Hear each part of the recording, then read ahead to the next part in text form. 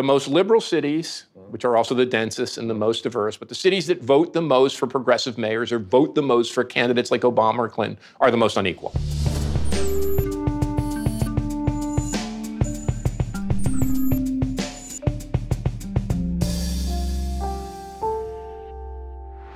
Hello and welcome to GZERO World. I'm Ian Bremmer, and today I'm going to examine the places where economic opportunity is, where it's not, and why the idea of American meritocracy has serious flaws. And helping me parse this out is one of the world's leading minds on cities, Dr. Richard Florida. If we want an economic strategy, if we want an industrial rebuilding strategy, if we want an economic and technological strategy of the future, it has to be rooted in building and rebuilding our cities. And then the GZERO team will hit the streets to see how income inequality plays out in one of the poorest neighborhoods in the country, the South Bronx, which sits within view of some of the priciest real estate in the nation as well, here in Manhattan. Now that I have kids, and now that I've come back to the Bronx, I really can't imagine myself or my kids like really growing up anywhere else. I've also got your puppet regime.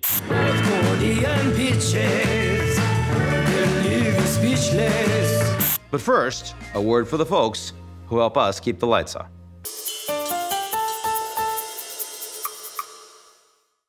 Richard Florida, great to be with you. Thanks for coming on. Hey, thanks for having me. You are sort of the legendary urbanist. You know everything about cities. One of the things that I guess I should kick off with is that when I see where cities are going, it seems pretty parallel to this growth in global inequality at the individual level. Is there such a parallel? Are they linked? Well, I actually think that cities have magnified inequality. If you look at the inequality of nations, generally speaking, it's going to be higher in superstar cities because of the obvious reason. Those superstar cities, those big cities, those capital cities. New York, London, Hong Kong. Of course. They attract super talented, super ambitious people. One, those people just make more money if they have a college degree or they're professional workers. But two, they tend to attract people who do things that make a lot of money. Finance is very concentrated in these cities. Technology now, media. So yeah, and then of course, cities also, at the other end, tend to attract people who are coming off the farm or immigrants coming in from other countries. So they tend to amplify inequality. The only other thing I would add, though, and something that I think I've tried to make the case for, is that we talk about economic inequality a lot. We don't often talk about geographic inequality or spatial inequality, the inequality between not just individuals or classes of individuals, but types of places. And I think really this geographic inequality, when we look at political instability, the rise of populism, backlash politics, I think that has a lot to do. It's not just economic inequality that's driving that. It's the spatial inequality, the separation of different groups of people and different classes of people into different geographic communities. One thing I find very interesting is this notion that, you've got to move if you want to have an opportunity these days, right? I mean, your second tier, your third tier cities don't necessarily make it for you. And a lot of people are very rooted to where they grew up, their sense of family, their sense of belonging in communities.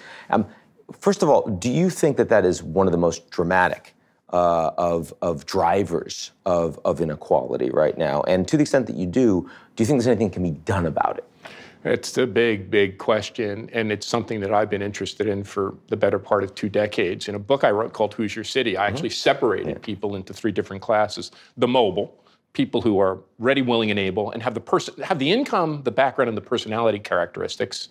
They tend to be very open-minded, open to experience people who are able to move to opportunity. The stuck, people who don't have the income, don't have the wherewithal, are kind of just stuck, underprivileged, disadvantaged people. And then the rooted, I think that's the term you use. People who are rooted to friends, rooted to family, rooted to community. I think that pretty much describes it. And we're just now starting to see good research on this. Now, one thing that you write about, which I hadn't appreciated as much, is that the real growth in poverty in the United States right now is in suburbs, not in urban centers, not the rural areas, it's in suburbs. That's a change. Why is that? I mean, when I was growing up, everybody was like, that's where the wealthy people were going. I mean, I may not have been one of them, but you aspired to that, right? Why is that changing so much? So people have called this the great inversion. The inversion that in the old days, the old urban crisis, I grew up in Newark, the cities were emptied out of the middle class, emptied out of jobs, and left with disadvantaged and low-income people trapped in a cycle of poverty. What seems to be happening now is cities revitalize as tech companies, headquarters companies, talented, highly educated, college-educated people, the creative class, move back to cities, and schools get better, right? And families start to migrate in. There's no more room. So low-income people get pushed into the suburbs. Still, I think the poorest people and the most disadvantaged people live in the urban core. But poverty and economic disadvantage is growing much faster. And a larger number of, because suburbs house more people, a larger number of poor people, and the growth is much faster in the suburbs. The way I like to think about this is that we have to get beyond these words city and suburb. I kind of like to use the word patchwork, a patchwork city, a patchwork metropolis, where you have these not sure that's going to catch on, just to let you know. Yeah. Little globs of concentrated advantage in the city and in the suburbs, surrounded by much larger spans of concentrated disadvantage. What's the problem, though, is the middle has disappeared. You know, in the year 1970, about 3/4 of Americans lived in middle-class neighborhoods. Now about 1/3 of us do. So we've divided our society into rich and poor, areas of advantage and disadvantage, and the middle's dropped out. In the old industrial economy, it was the factory and the large industrial corporation that was the organizing platform of the economy. In the knowledge economy, we know, in the global knowledge economy, the city is the place that organizes the factor of production. It matches talent with capital, with innovation. It's the place where innovation is occurring due to density and diversity. These technologies, these new urban technologies, are about making the city run more efficiently. So I actually believe these urban technologies are the most important growth wave of all innovations in the modern global economy. And most people say what autonomous vehicles will do is reduce traffic. That never happens. We build more lanes, and there's a basic law, the more lanes you build, the more traffic comes. But also, they say, well, it's going to enable people to avoid the congested city and move out to the suburb or rural area. I think what autonomous vehicles do is enable the world, cities, to push poverty further out to the periphery. So you won't be driving to work in your autonomous car. There'll be autonomous buses and microbuses. And low-income people will be pushed, the grade inversion will get even greater, and poor people will get pushed further out in the periphery, and more affluent people will colonize. Because it's plausible for them to then go 2 hours each way, and it's very easy and efficient. It'll look like a European or Latin American city, with rich people at the core and poor people pushed out in the periphery. That's my hunch. No one can really predict this. My hunch is the advantages of the urban center for talent, for productivity, for innovation, for capital will be magnified, and autonomous vehicles will widen spatial inequality. Now, you're an urbanist. You talk about suburbs. Maybe not surprisingly, you don't talk a lot about rural areas, places that, it's the red wave, it's Trump's support base in the United States. We see this in Canada too. Are they just going to be further left behind in every way you're thinking about this? So rural areas are really fascinating because we've now begun to do a lot of research on rural areas.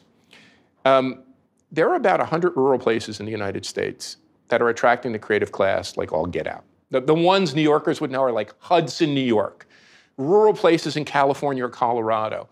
And in the way I look at this, I know it sounds crazy, but if you go back and look at the United States history, particularly the 50s and the 60s, there are a lot of creative people that were already migrating back to the rural areas. The whole hippie movement was about going back to rural areas. So I think there's something in the world that pushes some people to rural areas. But that means about 100 of them will do well. And we have hundreds and thousands of them. So we have a situation where a relatively small number of cities, a larger but still relatively small number of suburbs, and also a relatively small number of rural areas are doing well, when large spans of cities, suburbs, and rural areas decline. And I think that's the agenda. How do you try to help the large numbers of urban, suburban, and rural places that are really struggling? You've lived in a hell of a lot of cities over the course of your life.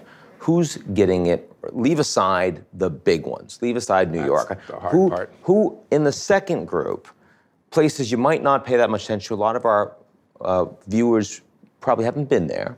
What are some places you think are really getting it right now?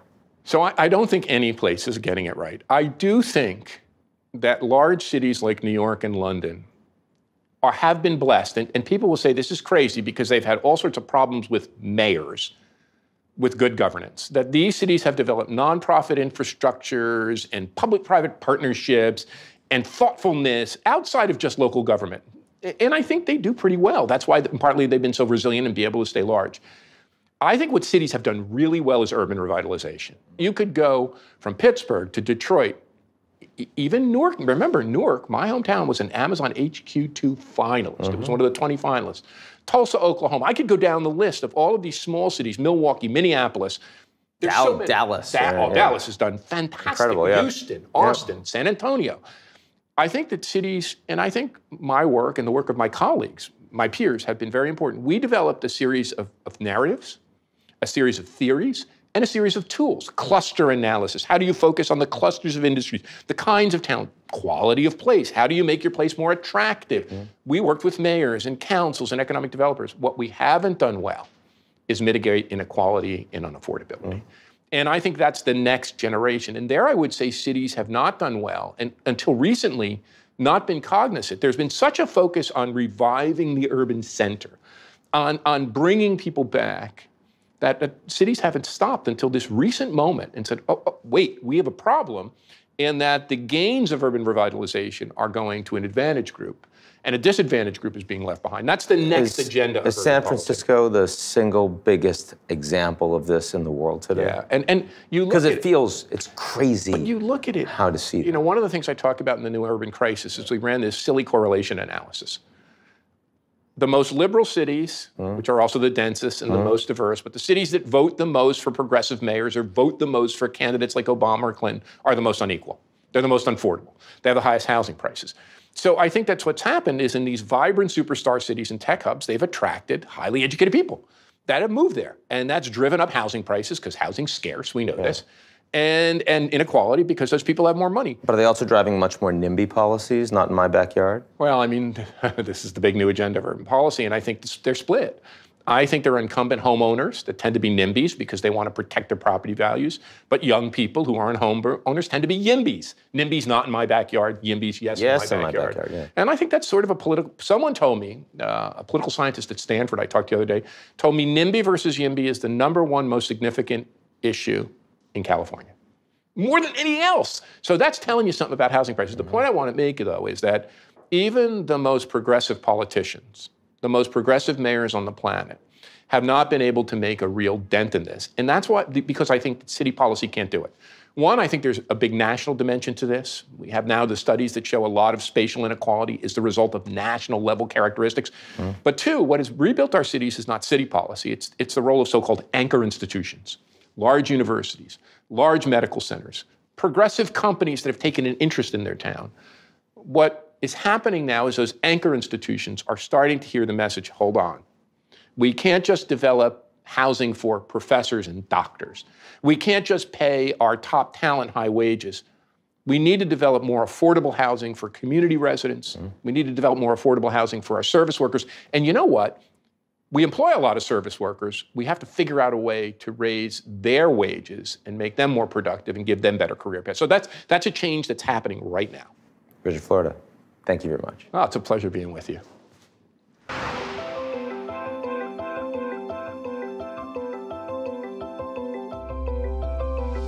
I probably don't need to tell you that New York City is one of the wealthiest places on earth. There are hundreds of thousands of millionaires in this city, and even a few dozen billionaires, some of whom own apartments in those high-rise residential towers behind me. But just a few train stops away from here, there's a very different reality that's also part of New York City. All right, we just got off the 2 train here at 149th Street and 3rd Avenue, an area known as the Hub in the South Bronx. And you know, 40 years ago, this was one of the most dangerous neighborhoods in America. Since then, the turnaround has been remarkable, with new investment, new housing, and economic opportunities. And yet still, this congressional district has the highest poverty rate of any district in the United States. And we're about to go talk to some people who are trying to change that. My name is Allison Crawford. I'm CEO at Room to Grow, a nonprofit organization. We work with families with children aged 0 to 3. And welcome to our new flagship location in the South Bronx. We are currently building it out and opening our doors in January 2020. We do 3 primary things: parent support and coaching, material goods for the babies, so that includes books, toys, clothing, and equipment. And then the third thing we do is make connections to outside resources. So whether a family is facing food insecurity or housing insecurity, we try to make connections that work so that we're able to support long-term family system stability. What's the biggest challenge raising kids in this community? The drugs. Oh gosh. Trying to find a good school here is terrible. My commute is the hardest part of my day. What's the easiest part of your day? What's the best part of your day? Coming home, getting back home, which is not easy as well. You know, some of us don't have the privilege of having people support us. Some of us don't have the privilege of having, you know, the financial needs to have a child, and that happens a lot within this community. Most of the people are living on minimum wage, so you don't see that increase in income. It doesn't match the living expenses that comes with living in New York. I mean, not just in the Bronx, but in New York City as a whole. It does suck that in the beginning of my life, if I had just a little bit more money, my kids' life would have been a lot easier and my life would have been a lot easier. But then at the same time, it builds such resiliency inside of me and in my kids. I don't hear people that I live around in the Bronx talking about buying buildings. People are kind of just looking for a place to lay their head. I think that everyone that you see walking around here is fighting to get those opportunities. And, you know, hopefully, you know, that's part of what Room to Grow does. Like, they're giving our kids and us as parents the opportunity to not be another statistic. The level of like national self-reflection that it would take for us to really move the needle on macro inequality is something I can't imagine in my lifetime, unfortunately. But I have hope, because there are definitely pockets of thinking about this that very brilliant people are doing, and there's good work on the ground, like what we're doing here at Room to Grow. And the more that we can incorporate the community's voice as we amplify these issues, the better. If you can make it here, you can make it anywhere. Do you think that's still true? It is. If you make it in New York, you can make it anywhere, that's true. Oh yeah, I think we're built strong and resilient. I feel like, I mean, there's challenges everywhere, but it's just like over here is an everyday thing. Yeah, it's super unfair that those people over there on the other side have more and can do more with their money, but the people on this side are so much more resilient. If you could go through all those things and having to take care of a child, being a parent, go to school, go to work, and survive in New York City, you could survive anywhere else.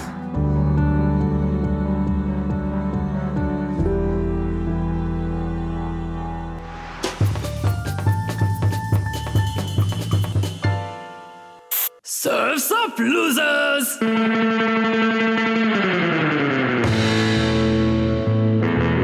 Tucked away in the secret place where the ICBMs grow is a little slice of paradise that I want you all to know. 온송 걸머 coastal region, yeah, it's got a wavy sound.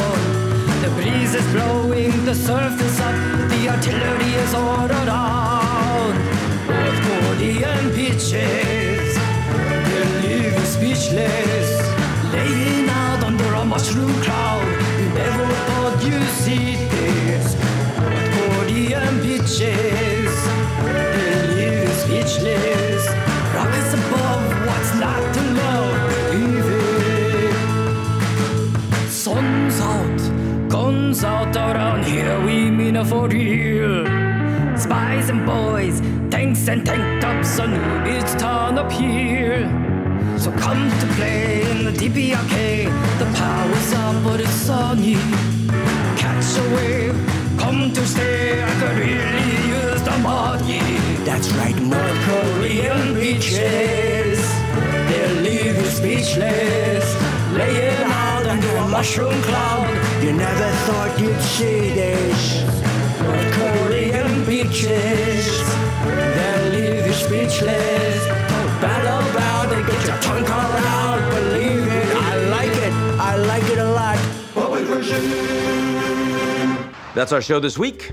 That's it, there is no more show this week. The show this week is over, finished, kaput. But if you come back next week, there'll be another show. It's extraordinary, that's the way we work every single week, so don't miss it. And if you like what you've seen, check us out at GZEROmedia.com.